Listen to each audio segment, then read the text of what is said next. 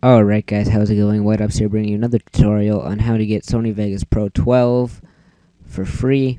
And this only works for 64-bit because Sony Vegas did not provide a version of 32-bit at all, so you guys are screwed. Sorry.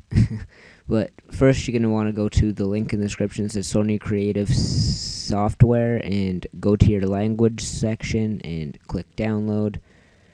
I do not need to because I've already done it.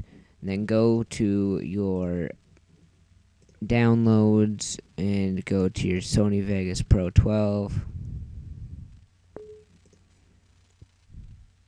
and hit OK.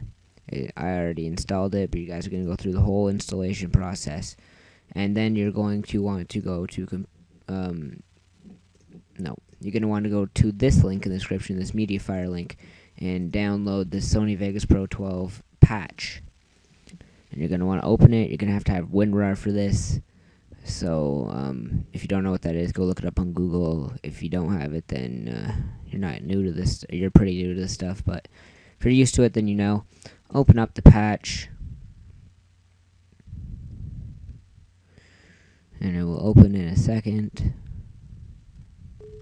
Hit yes. And mute the freaking music.